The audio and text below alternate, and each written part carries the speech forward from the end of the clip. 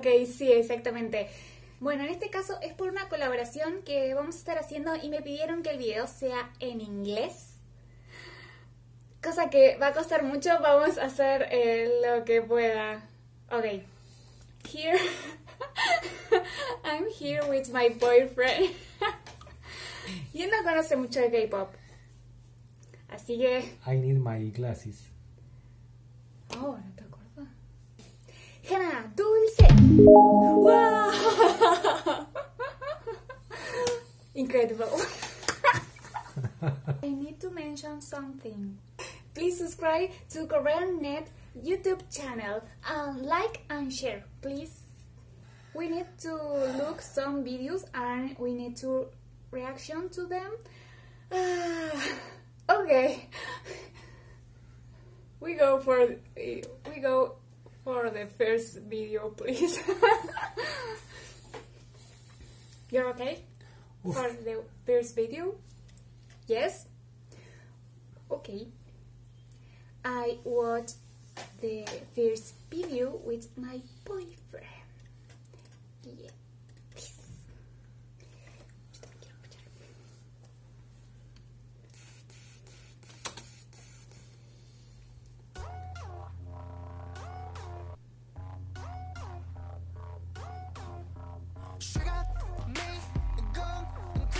Wait.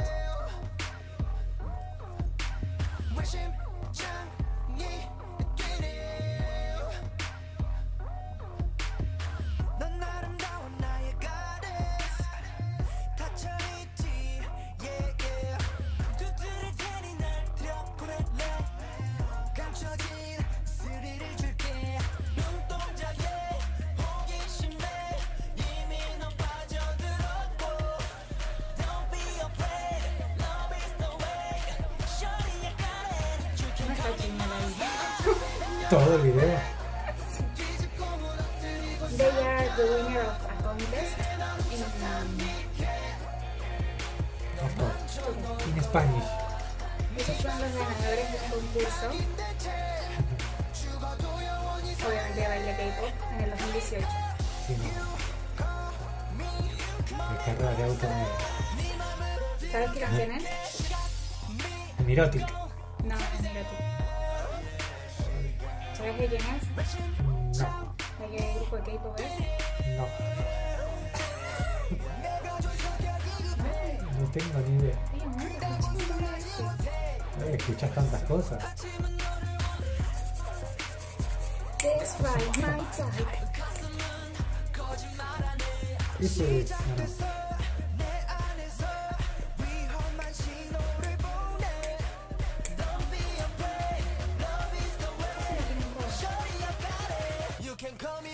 Ah, Moza. El cover.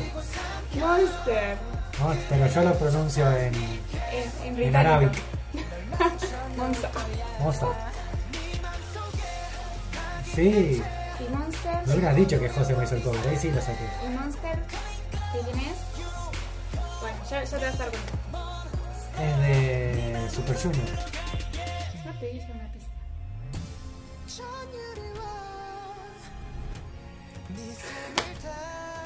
Las historias son increíbles, ¿o no?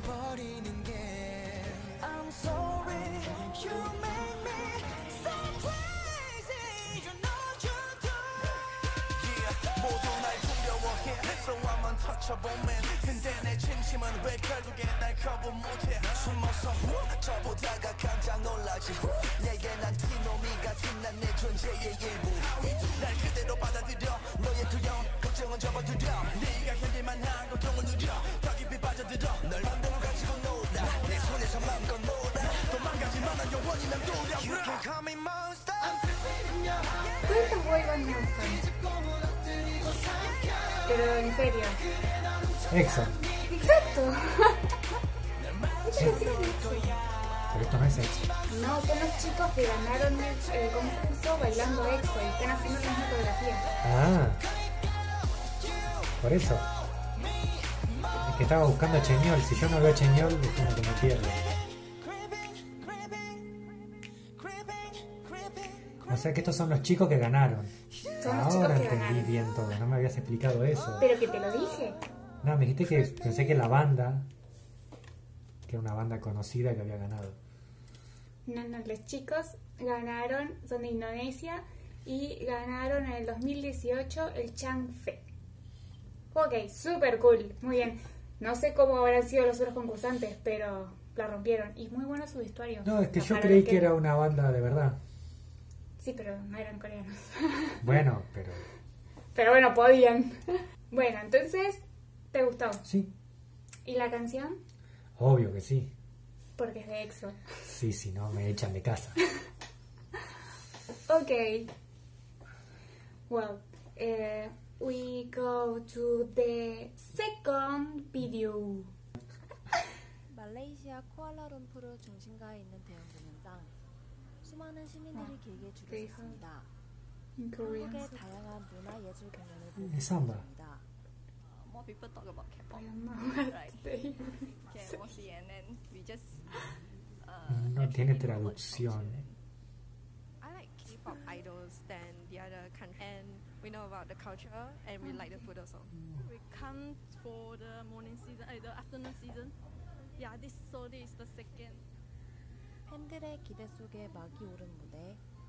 만 명을 수용하는 객석을 가득 메운 관중들이 한국의 문화 예술을 즐깁니다. 한국에서 가장 인기 있는 코미디. 화려하면서 강렬한 DJ Mosquito. 점프의 연기의 객석도 하나가 됩니다. 처음이지만 신나고 재미있는 공연이 말레이시아 사람들의 시선을 빼앗습니다. Well, it was fun. It was fun, and it was a really good performance. And No sé qué dice, pero They es are genial. so happy. the culture Está is feliz. really good actually, and we have a lot of fun. 무대의 열기는 아, mira, se van. 공연 못지 않았습니다.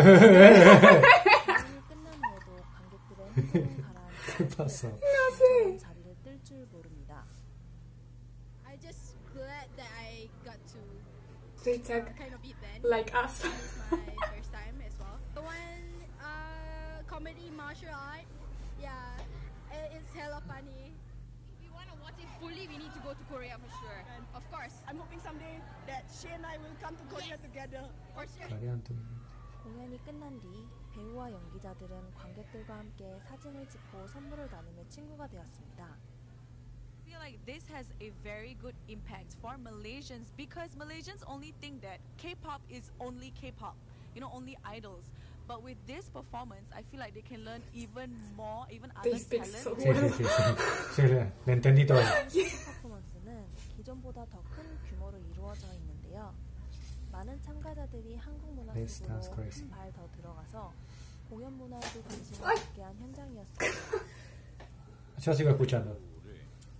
K 퍼포먼스까지 이제 확장을 해서 더 많은 한국 그 문화 콘텐츠를 관광객들이 즐길 수 있게 하기 위해서 여러 팀들을 이제 콜라룸푸르로 초청하게 됐습니다. 한국의 문화에 대해서 Lo que pasaron atrás. 이해를 하게 되고 한국에 가서 한국의 문화 콘텐츠들을 즐길 수 있게.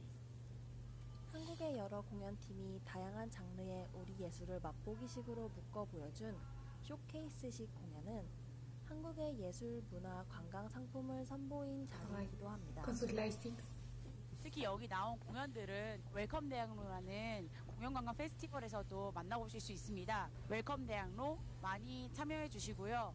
그 쇼에서 또 다양한 공연들을 만나보셨으면 좋겠습니다. 말레이시아 사람들의 호응을 얻은 이번 공연, 동남아 한류의 영역을 확장시키고 우리 문화 관광 Puerto 상품의 Madero. 폭을 넓혔다는 평가를 받고 있습니다. 말레이시아 쿠알라룸푸르에서 국민 리포트 이민아입니다. Bueno, bien, por lo que entendí, es como un festival, Claro, un festival, sí. que se hizo en Malasia, donde no tan solo muestran cosas de, o sea, de K-pop, sino la cultura coreana en general. Y yo quiero que vengan a hacer uno de esos en Argentina. Amigos. Qué bueno que estuvo. La gente estaba re Me feliz. sale bien, me La gente estaba feliz. ¿Qué te sorprendió? El señor. El El chico señor feliz, estaba a mí muy también. contento. Me gustó que el tipo estaba contento. Realmente me Estaba transmitió su feliz. felicidad. Se ve que la pasó bien. Sí. Hoy sí, yo también la pasaría súper bien. ¿Por qué no hacemos uno de estos en Argentina? Me hubiera gustado ver comida. ¿Te hubiese gustado ver comida? En el festival entonces estaría Me bueno gustaría ver sumar, comida. sumar comida. Ok. Bueno, we have a first video and they are of K-Pop Academy Flash Move. Yo una vez estuve en K-Pop Academy hace 1000 años, no sé cuándo fue, en 2015 creo. ¡Wow! ¡Amazing! Bueno, no sé, creo que fue 2015. Y esta es una versión del 2019 que hicieron un flash move y hay como un pequeño... Este es mucho más cortito. Así que vamos a ver el flash move de K-Pop Academy.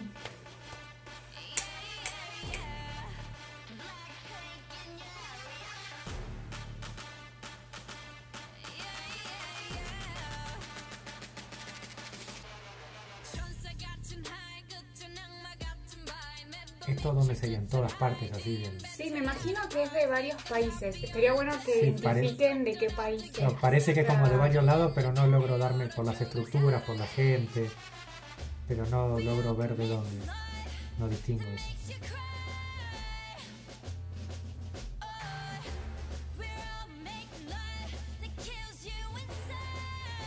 Esto es Blackpink. Sí,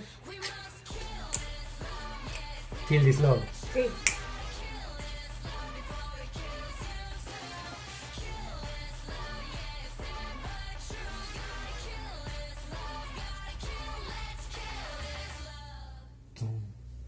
Bueno, me copó la edición del video. Creo que le sumaría Claro. poner Ves abajo los países. de dónde son, porque no me queda claro si son todos de un mismo país o no. Claro, no me quedó claro si son de un mismo país, si no, o de qué países son. O sí. estoy tentadísimo. Sí. Para lo último, Julio va a escuchar una canción de K-pop que no conoce y va a tener que intentar cantarla. Te voy a poner el hangul. Pero no la conozco. ¿Pero no la conoces? Bueno, vamos a intentar con una canción de Eric Nam. A ver qué sale para que te sientas más cómodo. 아초마키 고내김사가 맞서 또 다른 하루가 다시 지나고 그대의 새는 맞네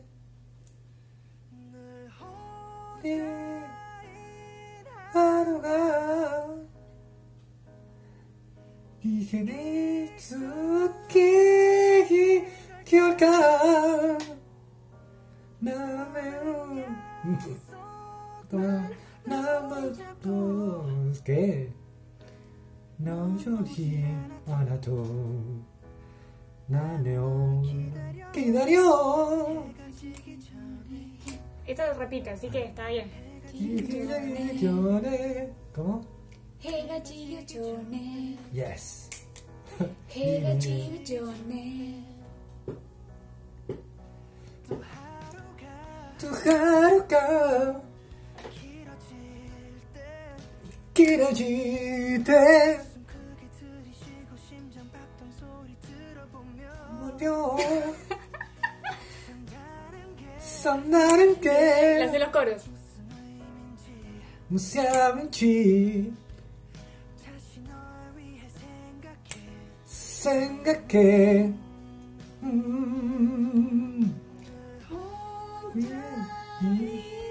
하루가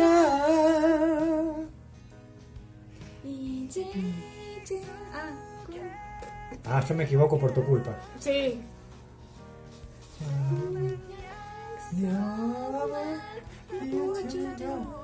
No, en serio. Bueno, Estás en otro tono. 기다려. Esa es tu parte. 해가 지기 전에. Tendría que estar vos. 해가 지기 전에. ¿Así? 해가 지기 전에. ¿Qué estoy diciendo? 해가 지기 전에. 저기 홀로 남아면 이제는 리도 하지마 남이 한가지 ¿qué? Acá repite. Ah.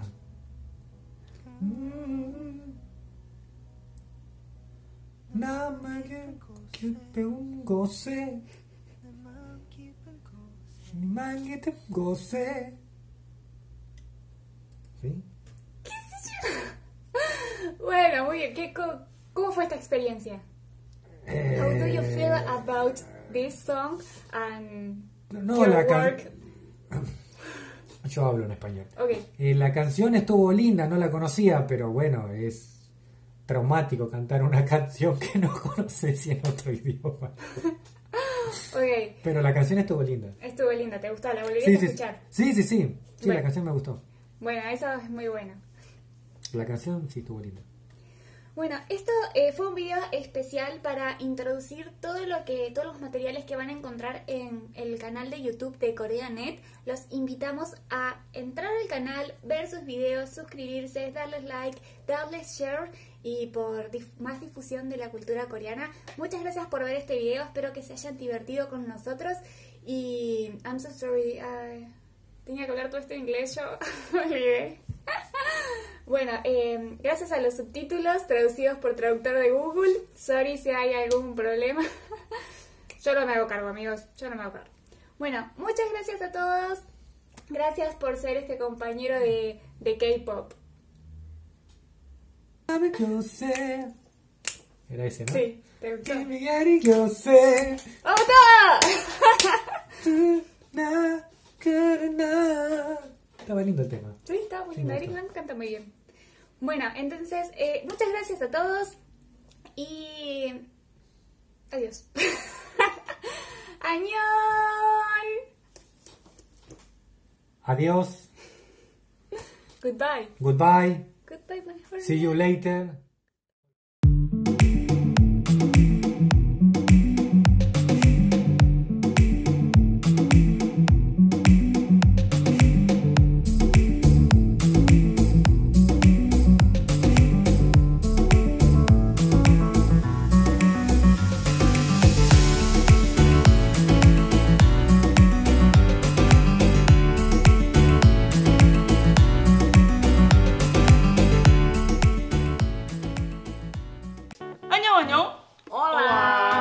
Oi gente, eu sou a Nara da revista Corein e hoje eu trouxe aqui a minha família pra gente fazer um react sobre a cultura coreana. Essa aqui é a minha mãe. Oi! E esse aqui é meu irmão.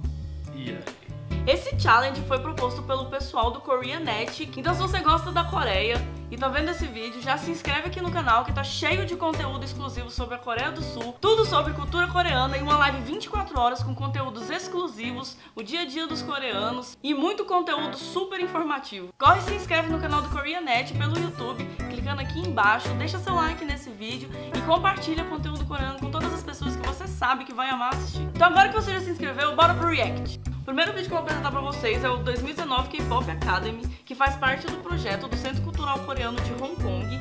E são os aluninhos de dança do Centro Cultural. E eles estão dançando Boy With Love do BTS. Então, vamos lá!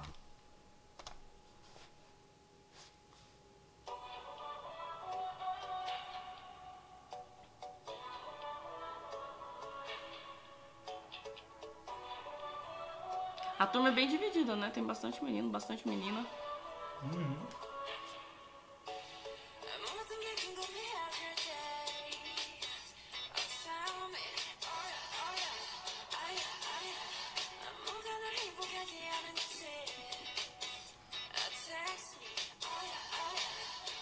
Eu não sei fazer esse movimento não, ó. Difícil, duro. Vou ter que te inscrever no K-Pop Academy. É. Ó, ela tá atrasada.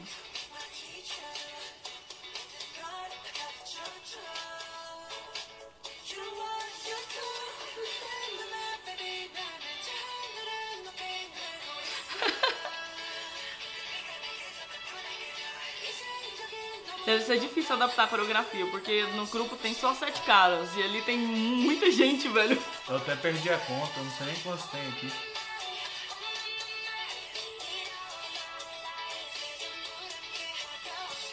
Essa menina é muito tímida. É eu.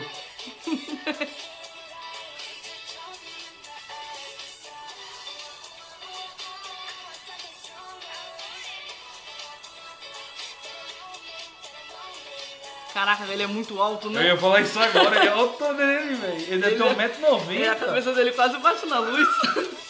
Ele Caraca, pode, se ele der não um pode pulinho ali, ele já era. Ele não pode nem pular.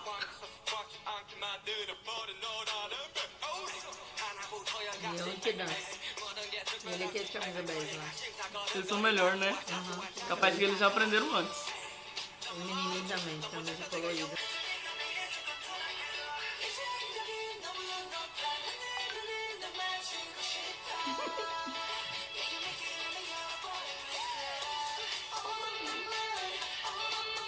Faltou o chute. A galera tava com medo de não chutar a bunda do outro.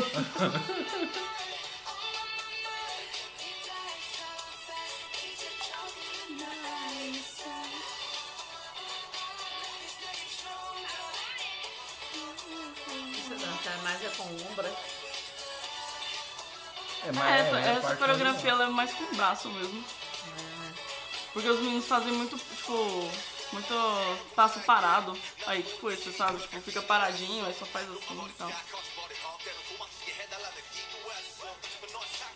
Dançar sozinho na frente da câmera não é fácil, não. Nervosismo. Mas tá rindo, ó. Ele tá felizão, ó. Joinha, assim.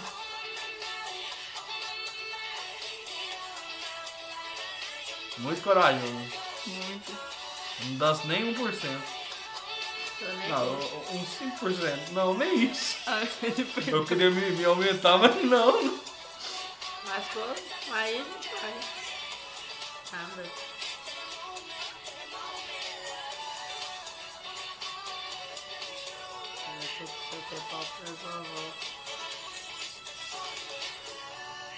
Ó. Agora eu quero saber de vocês, o que vocês acharam do vídeo que vocês viram. A senhora, o que a senhora acha dos jovens que aprendem a dançar K-pop? A senhora que gosta de dança, que eu sei, que já dançou na sua vida. É interessante. Quando eram jovens. É interessante, é bom, saudável. É verdade. Né? Então a senhora acha que é um bom posicionamento desse Centro Cultural Coreano estimular os jovens a dançar. É um bom posicionamento. Legal, é verdade. Pra cabeça, pra mente, pro corpo. É bom até pro pessoal interagir mais, né? Isso, interage mais. É verdade. Desinibe. Fazer amigo. Faz amigos. Você se inscreveria na aula de K-pop? Eu acho que sim, mas ele tem que... Eu acho que sim. Peraí, você não fez a pergunta. Sim ou não? Você se inscreveria? Peraí, né? Eu sei que você não dança. Eu não danço nada, nenhum passo. Mas acho que sim, ué. Por que não? Novas experiências. Isso aí. Agora, o próximo vídeo que eu vou mostrar é do grupo de cover que chama Dominó. E eles dançaram Bombom do Card. Pra quem não sabe, o Card, que já veio boas vezes aqui no Brasil, acho que 4 vezes. E ele é um grupo coed, é composto por 2 meninas e 2 meninos. E a senhora, já ouviu falar do Card? Já. Já? Onde? Na televisão também. Então, gente, o Card é bem famoso aqui no Brasil. Com certeza. Minha família já... Até minha família já ouviu falar. Eu lembro que tinha um cara grandão, assim, bem... É esse mesmo. Então, bora reagir aos meninos dançando Bomb Bomb do Card.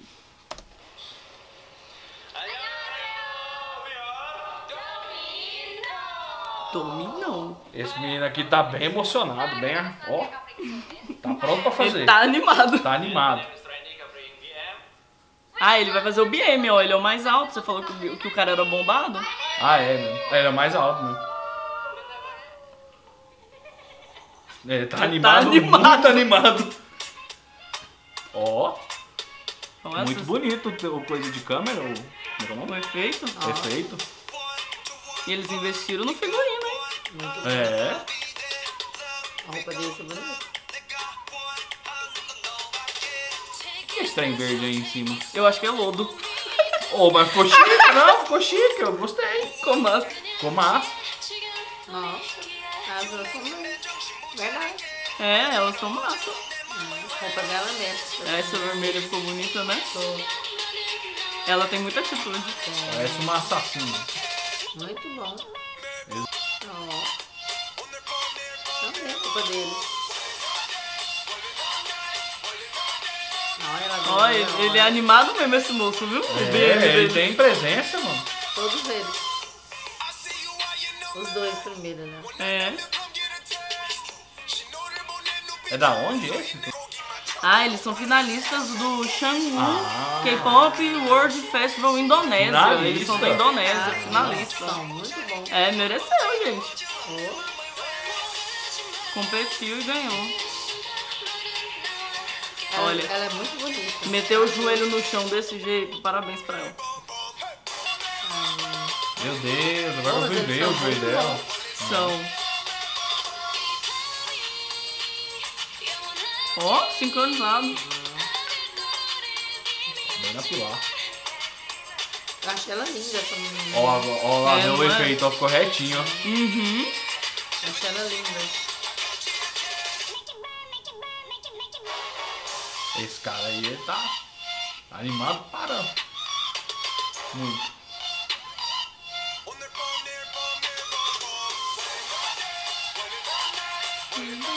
Oi?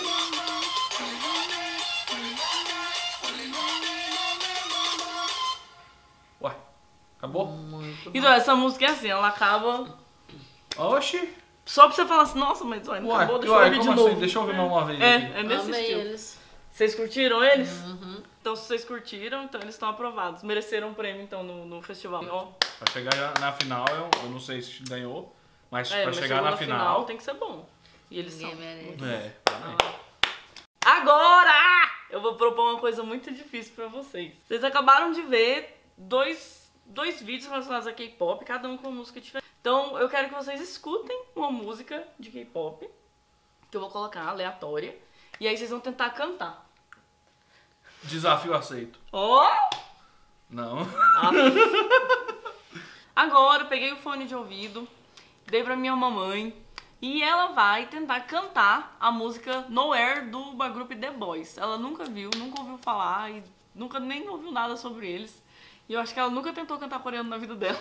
Então, vamos ver como vai ser essa experiência pela primeira vez na vida. Minha mãe travou. Esse menino lindo. Nossa, mas você faz esse moreno lindo, né, gente? Moreno? Tá vendo? Mas eu vou voltar, a próxima senhora vai tentar cantar. Não, eu vou cantar. Tô dando uma ouvida pra ver, né? Eu deixei minha mãe dar uma primeira ouvida na música, porque ela nunca tinha ouvido na vida. Então agora ela vai tentar cantar pelo menos um pouquinho de coreano, porque coreano é uma língua muito difícil.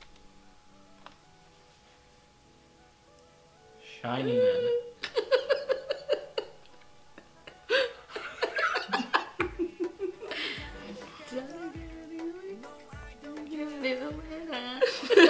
Bom, no ritmo tá. Eu quero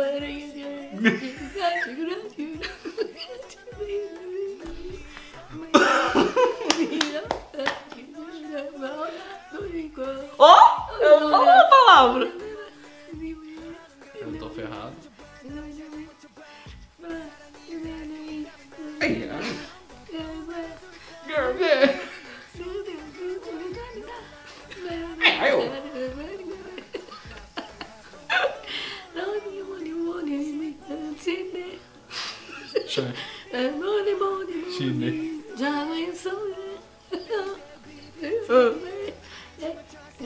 Até o refrão, até o refrão. Oh, meu Deus!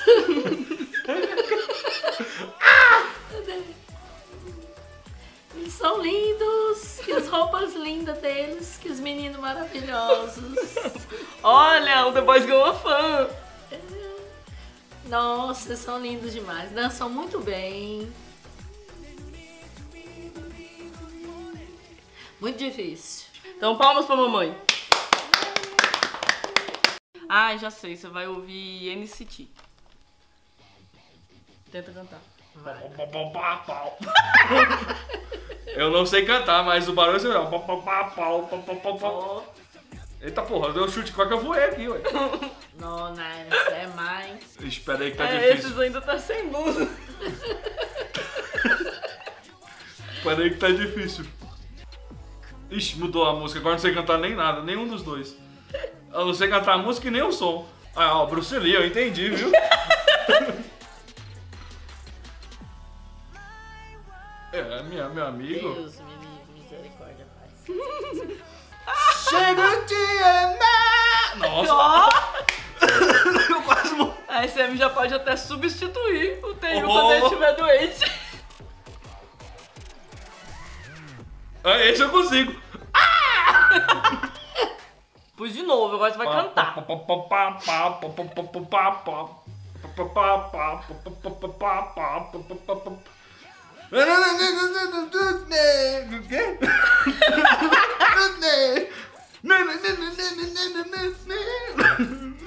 Nossa, é muito difícil.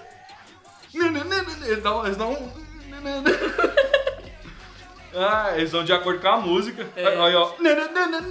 Não consigo, cara. Tô vocal agora.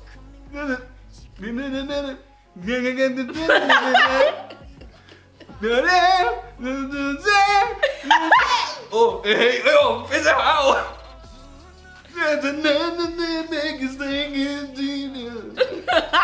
Falta eu ficar atrás da moto só.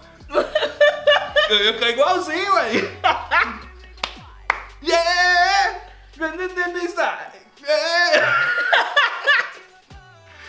Oh, peraí, o refrão, ó. Eu consigo, peraí, ó. Vamos. Ih, peraí. Cancela! Como a NCT é um grupo rotativo, você vai entrar na próxima Unity, tá? Que é a Unity Brasil do NCT. Eu vou entrar. Vai ser o rapper. Parabéns. Muito bom. O que vocês acharam em uma palavra da música? Você primeiro. Muito interessante. Era uma palavra, falou duas. Oh. Show de bola. Gostoso. Melodias bonitas. Maravilhoso. Agora é sua vez, mãe. E uma palavra, o que a senhora achou da música? Ótima. E do boy group, do grupo. Maravilhosos. Então, galera, esse foi o nosso react de música coreana e clipes coreanos e vídeos coreanos. Minha mãe e meu irmão, que não conhecem muito de K-pop, então foi um momento meio assim, primeira vez pra eles, somente assistindo os clipes e cantando música em coreano, que isso nunca aconteceu dentro dessa casa. Não mesmo.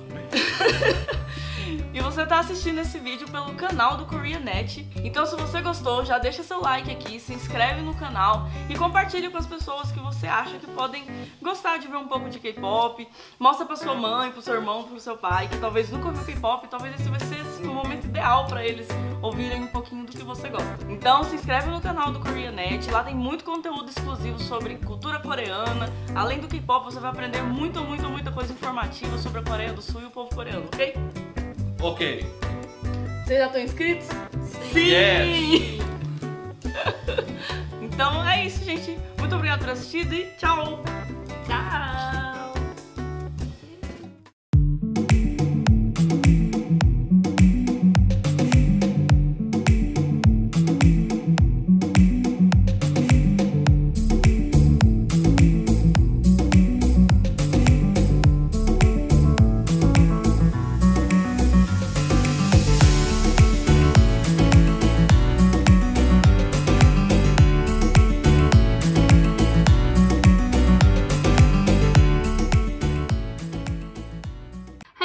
Katy from Hallyu Doing, and I'm here today with my sister Ellie, and I'm here today to show Ellie some videos to do with Korea because I am a K-pop fan but Ellie is not, so I'm gonna teach her. So we are making this video to introduce a brand new YouTube channel called Koreanet, and so these are some videos that have been recommended to us by them and we're gonna watch them and then discuss them. So should we get into the first video? Yeah. Okay. So the first video we're gonna watch is a Simon Says dance cover by XP Boys. So we're gonna get into that. I don't actually know the song, so it will be new for both of us. Okay, let's go.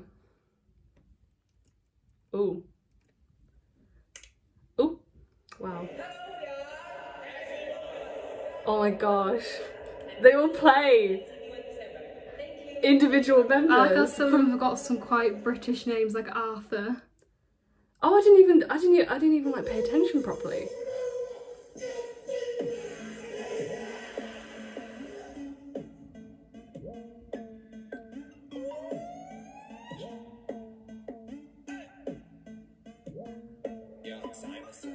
Oh. Simon says, "Hurry up, girl."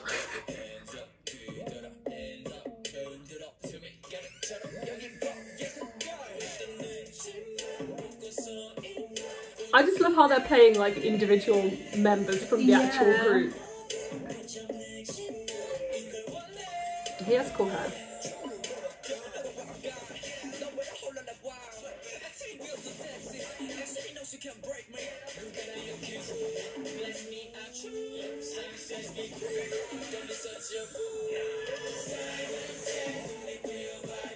God, it's so good that you forget that they're a cover group. I was literally just thinking that.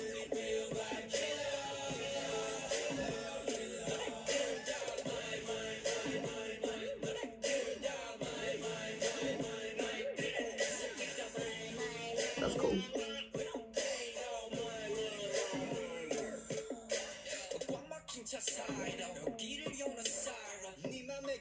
It's literally like you're watching like a dance practice video, which is it's really good. What they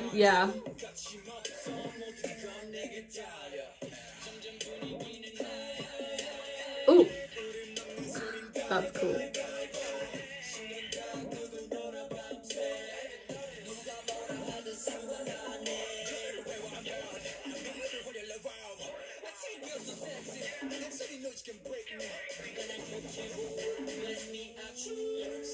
Shoot.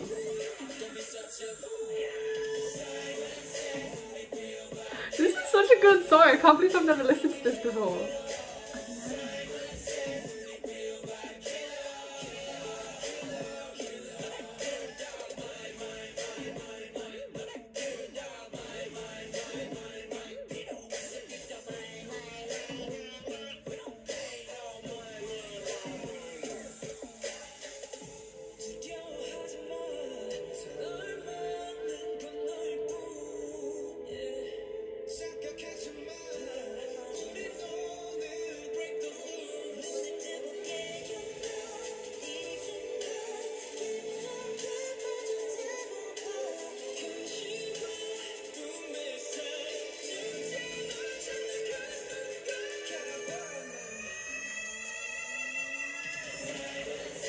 That was so good.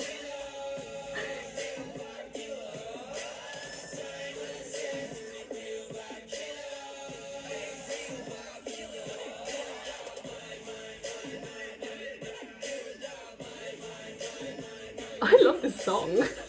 It's bad because this song is like 2-3 years old, but I've not heard it before. Oh my gosh! Wow! Ooh. Oh, what's happening? They're not moving.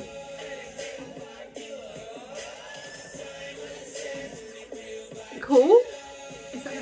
It's just like a shot of them all. That's so cool. Like the whole time I was watching that, I kept forgetting that I was watching. It was so good. Like it was like, because K-pop groups do like dance practices that they film. Yeah. I don't know if you've seen one before, but it was literally like watching that, and I literally kept forgetting that it was. They were so good. It was really good. It's such high quality. It's so cool. Like all over the world you have K-pop dance cover groups. Like we actually have loads in the UK, and all of them are so good, but they were like next level. You were impressed? I was so impressed, yeah. Cool. Okay, so the next video we're gonna watch looks like a news piece. I'm not sure if it has English subtitles, so we'll just have to see. But I'm guessing it's going to tell you about foreigners in Korea, which is what I used to be. That was me. But we'll see. We'll see what it's about. Okay, ready? Go. Indo is Indian. Alright. 적이는 인파의 다양한 거리 음식이 이들의 눈길을 사로잡습니다.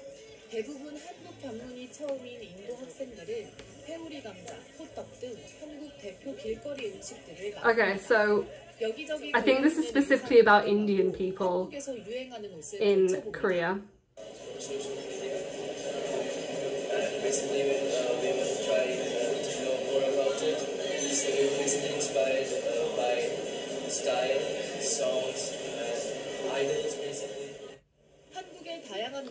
that's why they went to Korea. 인도 학생들이 청계천 K-스타일 허브에서 한복도 입어보고 한글을 배워보며 한국 문화를 Okay, so I think she was saying that the Indian people like the K style of like the hanboks and stuff. 다양한 포즈를 취해봅니다. 주한 인도 대사관에 방문했습니다. 학생들은 인도 대사로부터 한국과 인도 문화의 차이점, 한국에서 일하기 위해 길러야 할 역량 등 궁금한 것들을 물어보고 설명을 들었습니다. I just had this dream to be in a drama at some point. Even if it's a very small part, because I've been watching, and a few dramas actually have a couple of Indian actors coming in. So Descendants of the Sun had an Indian actor. There was another. Oh, Descendants of the Sun is a really famous K-drama. So I would like to work in one as well. Oh wow! 이번에 5박 6일 일정으로 한국을 방문해 주요 관광지를 돌아보고 한류 체험을 한 인도 학생들은 20명입니다. K-팝과 댄스, 한국어 퀴즈 등 올해 인도에서 열린 한국 관련 경연대회 참가자는 3만여 명인데요. 이 가운데 상을 받은 학생들이 주 인도 한국문화원의 지원으로 한국을 방문한 겁니다.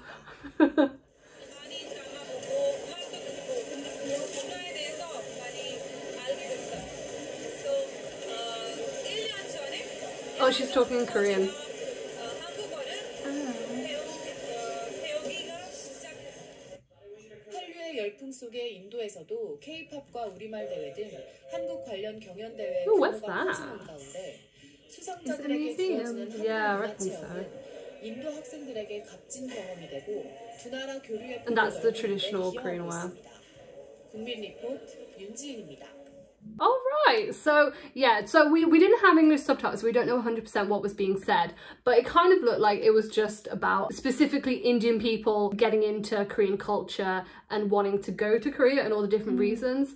And to be honest, it's kind of the same for like everyone everywhere, because that's like why I went, wasn't it? Yeah, I think their culture is just so well known and people really want to go and experience it. First of all, we had the people that said they were into like the K style, and K style is huge now, and also K beauty is really big in Western culture. It's kind of shifted over to K beauty, because K beauty is more like bare makeup and focusing on skincare, and that is literally how it is in Western culture now. Like, we're really shifting over to that. And then there was that girl who said that she wanted to be in a K-drama because that's how she got into Korean culture. And again, it's fascinating that not everyone gets into Korean culture from K-pop. Like, actually, when I went there, I found that more foreigners that I met were into K-dramas than K-pop. So it's just... Yeah, I had no idea. K-dramas are really good. They're very dramatic. It's like EastEnders times 100. It's just really cool to hear about it from a different perspective. Definitely. And what did you think of like the scenery in Korea as well? Because it was nice. You can see like how busy the streets are. Yeah, definitely. Yeah. It reminds me of some... I've actually been to India, and it reminded me of some of the more wealthy cities that I visited. Oh, okay. Like Bangalore. It was a lot like that. Oh, okay. And the final clip we have to watch is the 4th K-pop Academy Random Play Dance. And this comes from the Korean Cultural Centre in Brussels, so I guess that's where the video is from. So let's just get into it. Let's go. Ooh. Oh, do you recognise the song? It's BTS. It's Boy With Love with Halsey. And that's the dance.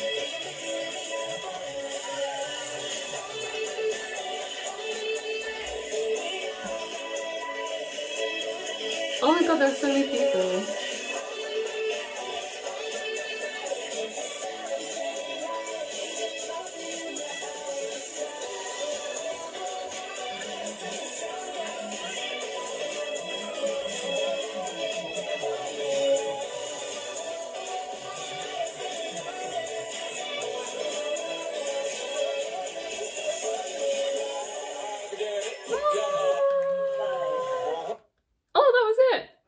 Oh, that's so cute. And that again is something that people do everywhere. Like, people do it in London all the time, and yeah, you see videos like that everywhere from the many dance groups that there are. What did you think? I thought it was amazing, really. So did they all know each other or what? Yeah, so they all did. they all took part in the 4th K-pop Academy, which is like a summer program, right. I think. Actually, let's just read the descriptions so it gives us a bit more context. So, on behalf of the 4th K-pop Academy, the centre organised the random play dance, which is also something that idols do on their TV shows they do. And they always do a thing where they do random play and it skips through a playlist of some of that group's songs and some other ones because they just know the dances to like everything. So they're doing like their own version of that. So they did it last summer. It was fun, dynamic, and remarkably successful, and it took place in Sinkantaner Park.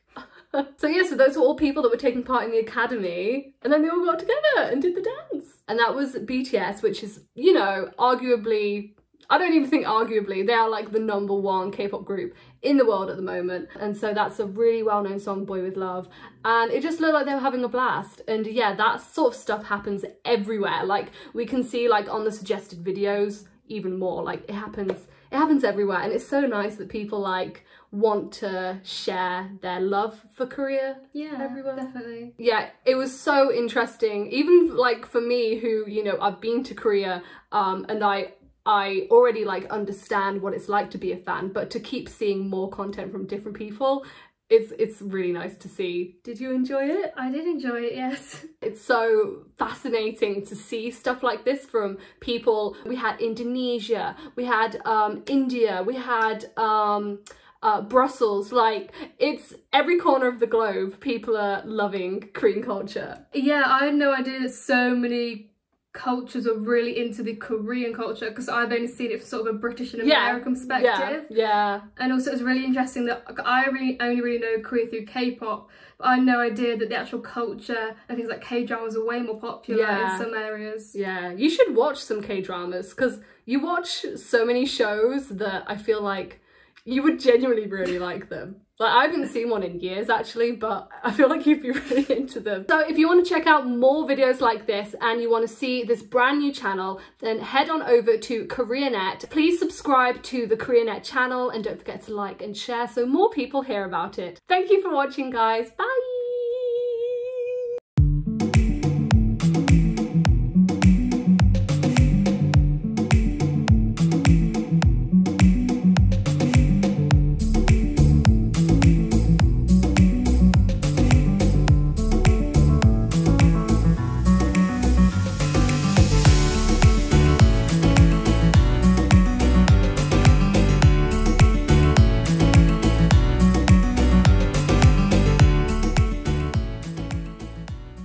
Всем привет! Меня зовут Олекта, и специально для канала Koreanet я попросила свою маму и племянника оценить несколько видео о кей-поп культуре. Нажимаем и bad boy. О, сразу станция начинается.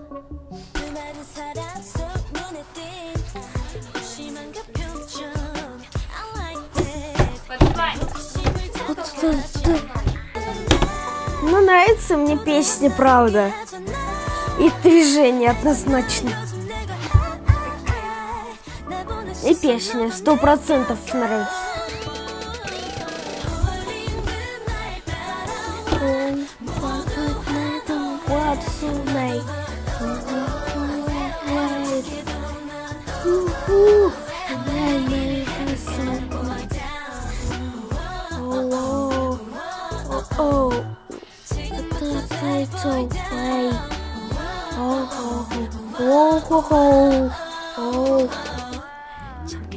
Ого! Танцы клевые, как и песня. Танец точно крутой.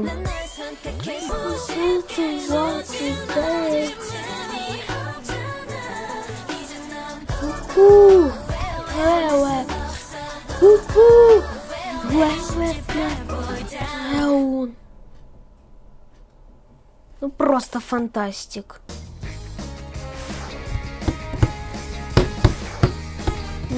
Фуд.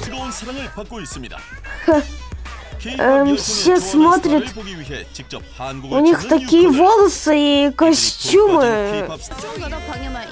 Джунки, я понял только, что ее зовут.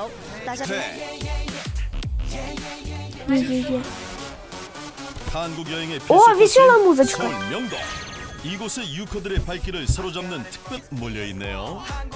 Наверное, это поп-магазин, как показали.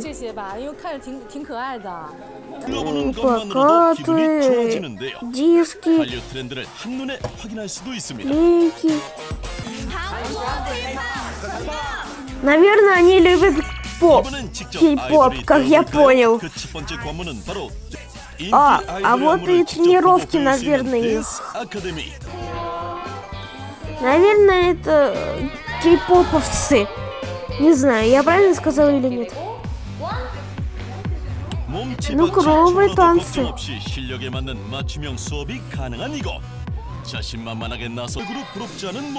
О, клево. Почему? Понятно, что единственное это кей-поп.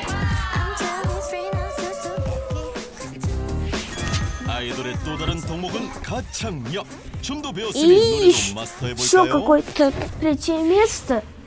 Наверное, здесь придумывают песни.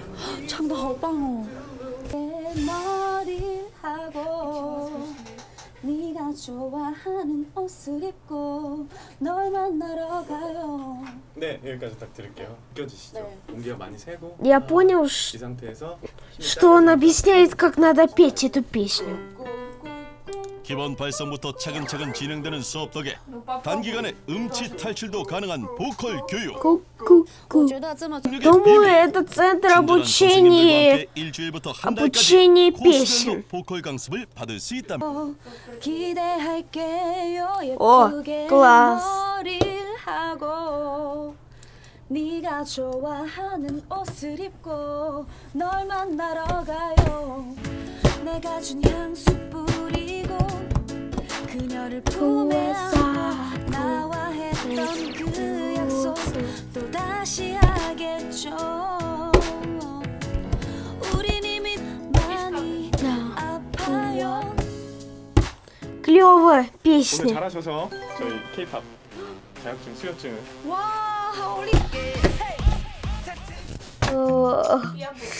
Ням-ням. Я проголодался.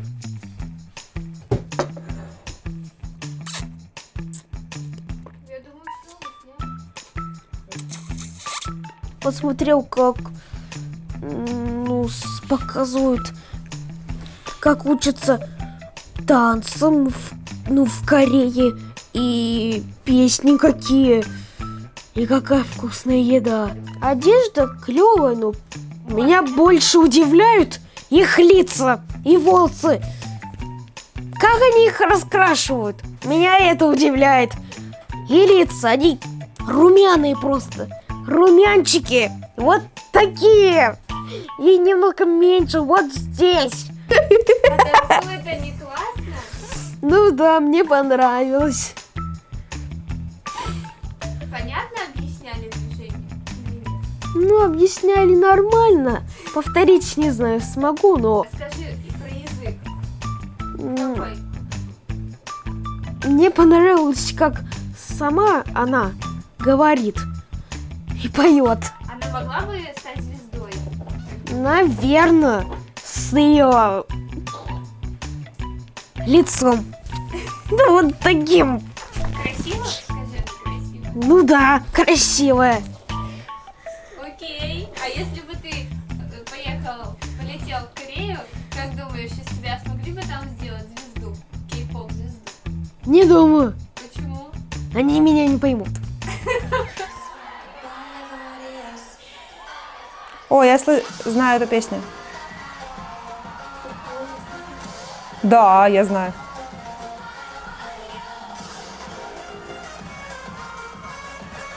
Под нее Джудом станцует. Я знаю.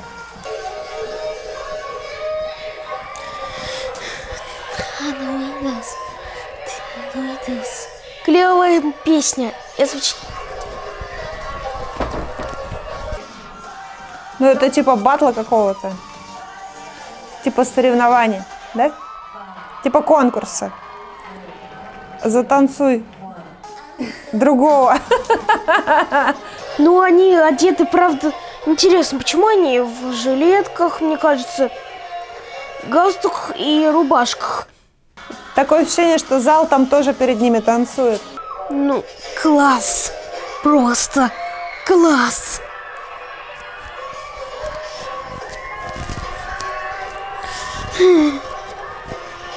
Правда, я не знаю, такие движения будут просто.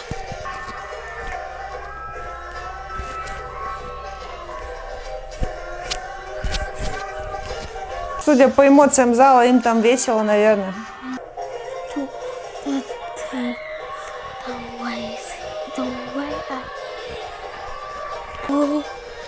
Вау. Мне правда интересно. Не понимаю слова, но нравятся танцы и освещение однозначно. Ты бы хотел с ними потанцевать? Я бы хотел. А ты не задумывался, почему они танцуют, а потом убегают, а потом выбегают снова? Я думаю, что это новые песни.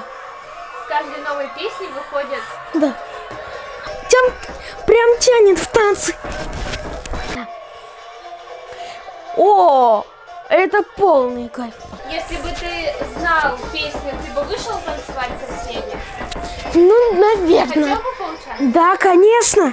Это мне нравится. Спать по очереди, да, всей толпой. Каждый раз, то больше, то меньше людей. Почему? Потому что это рандом. Рандом, знаешь, что такое? Нет. Рандом. Это случайный выбор музыки. Случайно включает трек, и кто знает танец, тот выходит и танцует. Ну понятно. У тебя в молодости были такие? Нет, не было. Давай. Скажи, пожалуйста, ты понял, что такое рандом дэнс? Я понял, что эти просто по очереди песни, и кто знает и эту песню, тот танцует, как мне кажется. И мне больше всего понравилась такая последняя, такая веселая, ну, так прям пританцовывать захотелось. Ты бы вышла танцевать со всеми, если бы знала танец? Я бы в любом случае вышла, даже если бы не знала танец. Да. Есть какая-то песня, которая тебе понравилась больше остальных? Да, вот та, которая последняя, первый клип. Най, вот это вот. Вот это, най. Тебе больше нравятся женские или мужские танцы? Мужские.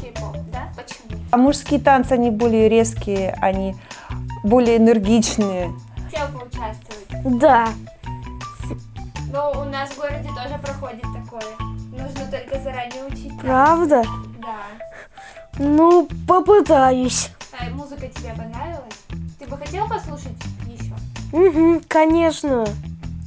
Только хотелось бы еще какую-то новую. А тебе нравится, как выглядят корейцы и их стиль? Да, мужской стиль. New Face. Что ли, джаз какой-то? Вот так?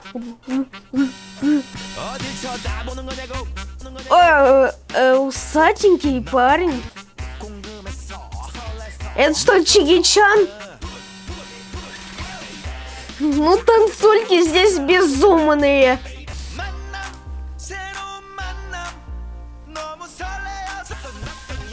Ну, танцы точно горячие и безумные.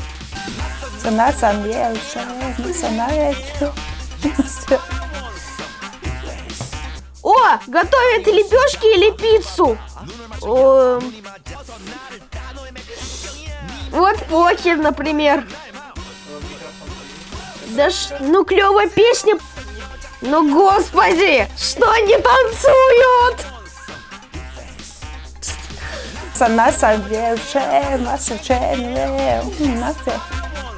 Ну, мне нравятся танцы и музыка, но... Что это? Что?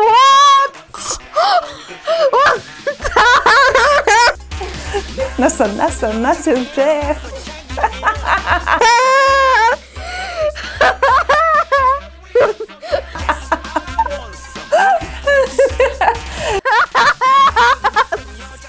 Что это за безумие? Nice face.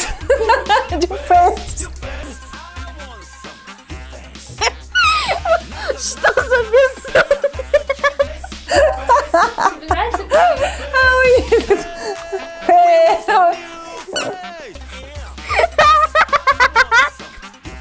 Я не могу.